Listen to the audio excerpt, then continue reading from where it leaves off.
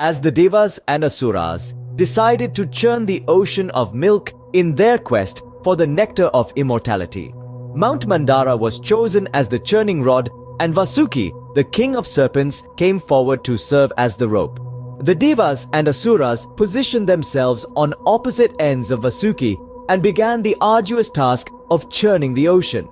But as soon as they began the churning, the mountain began to sink into the bottomless ocean.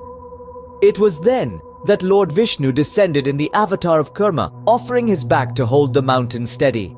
Through the churning, Kurma's avatar teaches us the importance of stability and foundation in our lives, reminding us that sometimes the greatest strength lies in humility and the willingness to support others. Like, share and subscribe.